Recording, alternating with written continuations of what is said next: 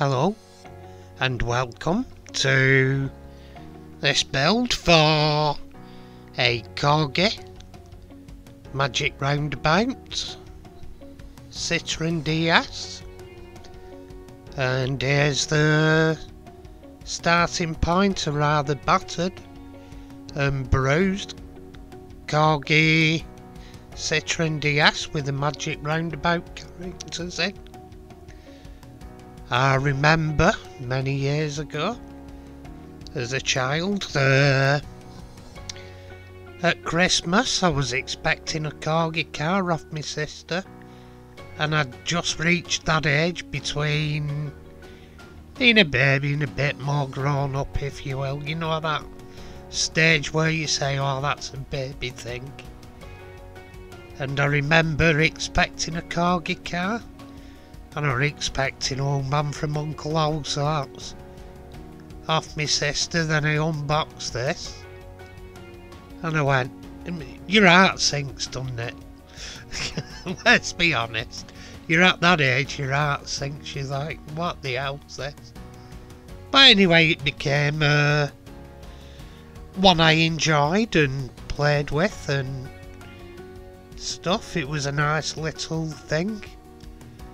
As things go, you don't know what happened to them when you grow up. They went somewhere, I presume, I don't know where. And here we are, stripping it out, strip the characters out. You had Dylan the rabbit, Dougal the dog, and Brian the snail in the driver's seat. And here I'm taking the wheels off, they're individual to the car. As they have flowers moulding on the inside of the wheels, so they're very individual to the car. And it's got Corgi's springing mechanism in, just a couple of lengths of spring steel, and just there's Dylan the rabbit popping his head in, seeing what's going on. I love how he's got those heavy eyes like he's stoned. In fact, the tale goes for the Magic Roundabout that all the characters were on drugs, because it were at that time and it were flower power. The rabbit were called Dylan because it were after Bob Dylan. And Dougal, all the different types of drugs.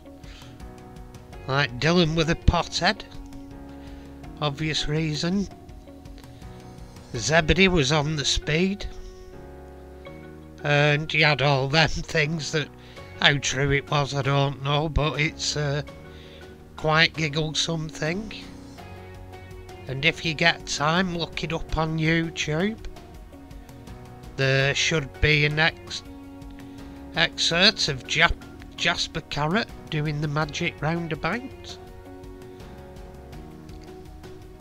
and in it you get stuff like, do you reckon Florence is a virgin? And then another one of them says, oh, drop some for sure. And you've got all funny stuff like that. It's worth a watch, give it a watch. Jasper Carrot Magic Roundabout. If you haven't seen it, it'll give you a chuckle. And now I've scraped all the transfers off.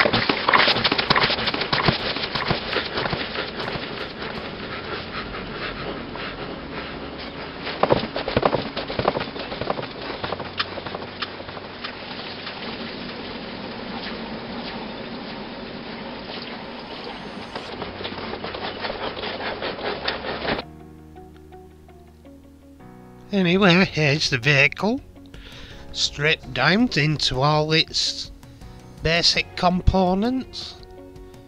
I think looking at it, there's 1, 2, 3, 4, 5, 6, 7, 8, 9, 10, 11, 12, 13, 14, 15, there's about 16 parts in all, without comparing the stickers as extra parts. Here I'm just sanding off any rough parts. Like the bonnet was fairly rough and etc. So I'm just giving it a little bit of a sand along the way so it looks better once it's in paint.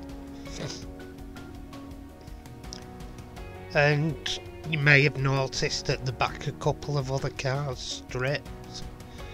As we move around my bench, there's, I think it's 3 there for me 3 blind mice builds, 2 for the 1950s, and there's the van around somewhere for the invitational build. Anyway, here I'm painting the inserts on the wheels. I'm painting them with a Molotov pen. First I'm sanding them to get the rough bits out that have been caused by playing, just with light sandpaper. Then we go on to a Molotov pen for the detail painting, which it's quite a nice touch really that they made the individual wheels for this car. They actually put a flower in the centre of each one. As I say, at the time, as you do when you're a kid and you're a lad, you think, Jesus, I've got one with flowers on the wheels, but as you get older and mature, you think, oh, it was quite a nice touch really by the designers, because it was a part of the magic roundabout, all the flowers on the floor, and Ermintrude, the cow, used to spin a flower around in her mouth. And another little interesting factoid for you as well was during the 70s, before they retired the aircraft type, the RAF used to use Shackleton aircraft for reconnaissance. It was a big 4-engined reconnaissance aircraft developed off the Lancaster, and each one that they used were named after a character from the Magic Roundabout. And we have, ironically, my favourite character is in the museum at Manchester, in the Air and Space Museum, and that one's Dougal. Anyway, here I'm giving the wheels a dip in some Tamiya X22 clear coat to restore the shine a bit and make them look a bit more like the new thing. And here I'm going on to spray painting.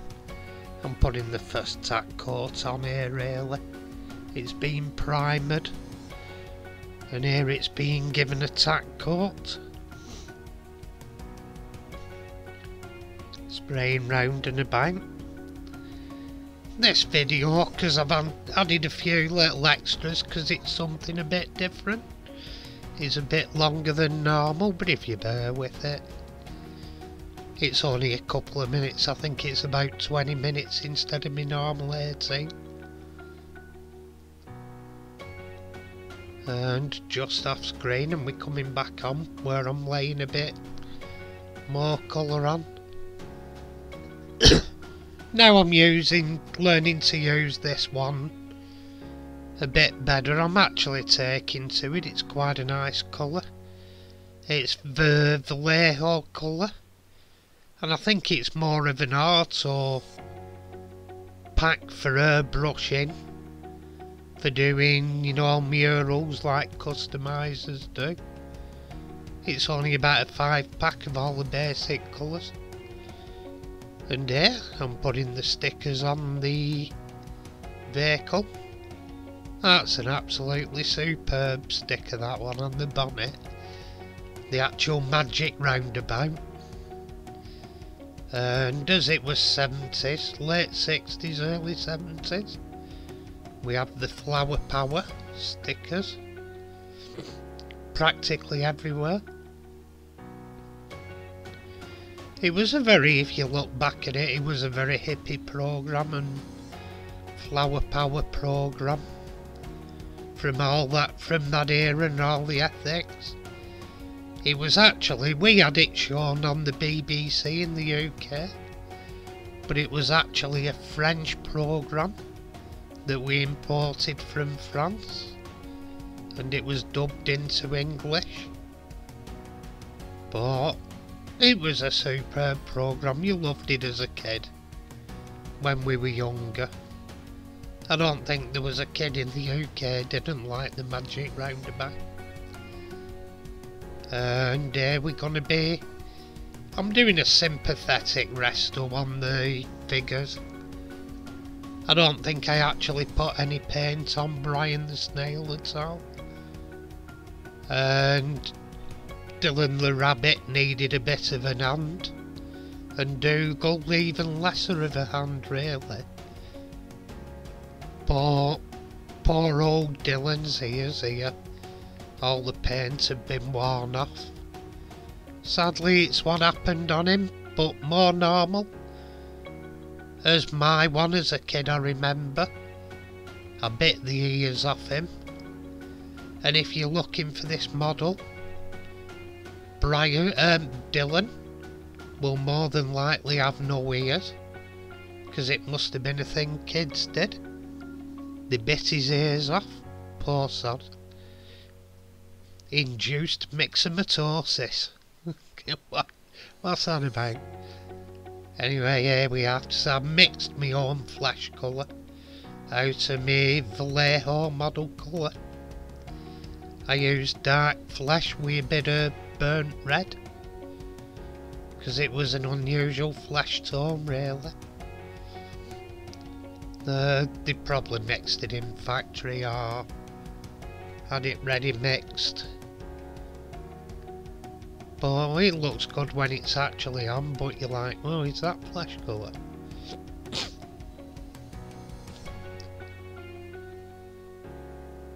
And what am I painting here? Let's have a look.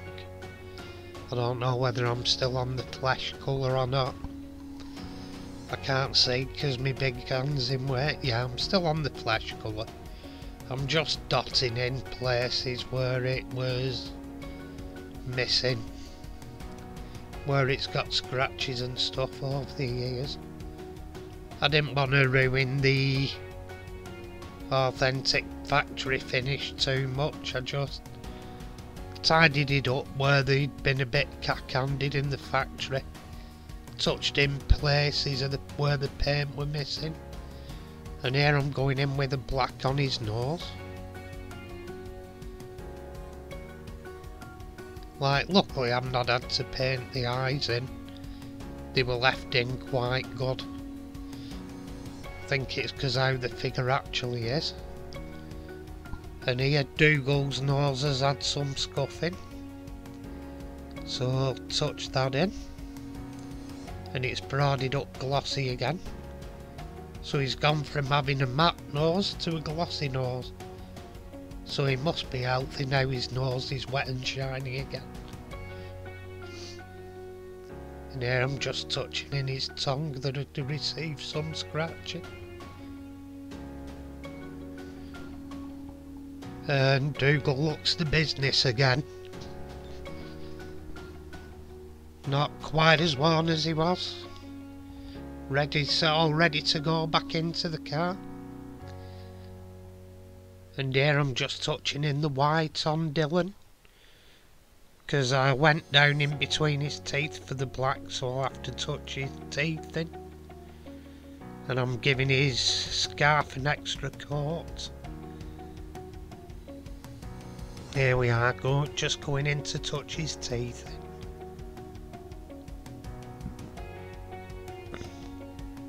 Looks like a weird rabbit. Oh yeah, there we go. Dylan with his teeth done.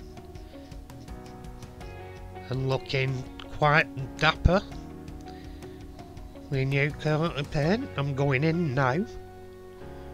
With the... am I still on the white? I think I'm still on the white. Or am I? No, I've mixed up the grey here. I've mixed up the grey and I'm touching up his hair. So it's as it should be. Very 60s. Very sick, late 60s, early 70s hair. Long hair down to the shoulder and a bit of a fringe. It was very late 60s, early 70s hairstyle. Oops. Stoned, he fell over, and again. Having difficulty stood up, and there we go. Looks a lot nicer with his coat of paint. Well, he's touched up paint. And here, I've polished the screen, and I've given it a quick paint with a wide brush with the Tamiya X22, so it looks a lot better.